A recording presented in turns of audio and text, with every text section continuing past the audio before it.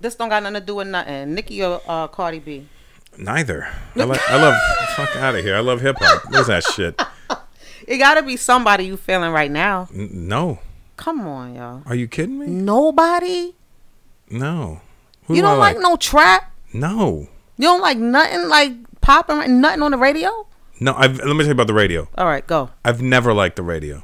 You know when I liked the radio? In the 80s when you had Mr. Magic and you had Red Alert and you had Chuck Chilla and all those guys. Right. And they would play late at night.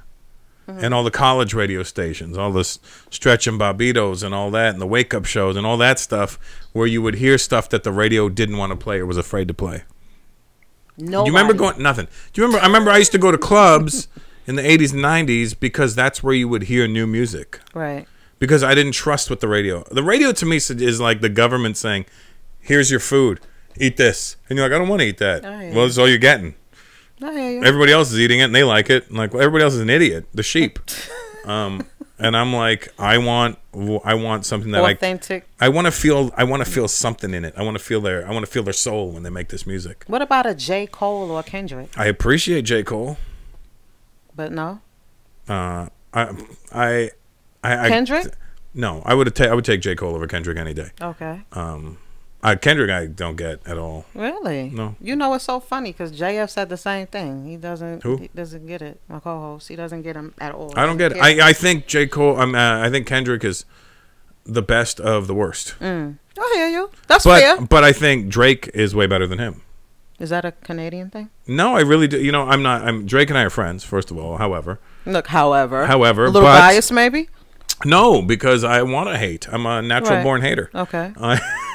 But I can listen to Drake and go, "Wow, this kid's really fucking doing it." No, because he's good. He's good, and he can spit. Right. I think people underestimate how well Drake can spit. Right. Like you could put Drake will freestyle if he has to, and he can do it, no problem. Right. Drake is. I said this once before, but Drake is the modern day LL. Okay, that might be a fair. Because guys want to hate him, but they can't. Yeah, and girls love him, and guys rappers want to take shots at him, and he fires back and kills them. You're right.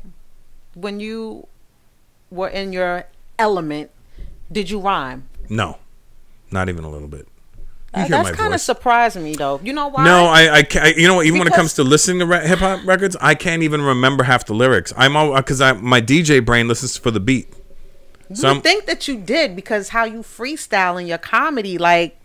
Okay, that's like, you know, I appreciate freestyle. That's why, like, I would rather listen to somebody freestyle than listen to one of their songs. That's to me, in my opinion, that's my favorite part of your show. Not like taking nothing away from. No. It's my favorite part too because I don't know what's going to happen. Dope, yeah, because it's like no one sees it coming, and it's super creative. I think that's kind of what makes you stand a little bit different from everybody else. It's one of the things I like to be challenged on stage. Otherwise, I'm just up there riding on tracks. Now you're riding on tracks, you know you're going to get off and you're going to end. So you want to just deviate from that a little bit and see if you can get back on track. But you know, one of my favorite freestyles is Master Ace rhyming with food in his mouth. When was this? It was on it was at a long time ago. So he's unnecessarily humble. It's actually annoying. You think? What about you? Yeah, but at least I'm sarcastic. Okay.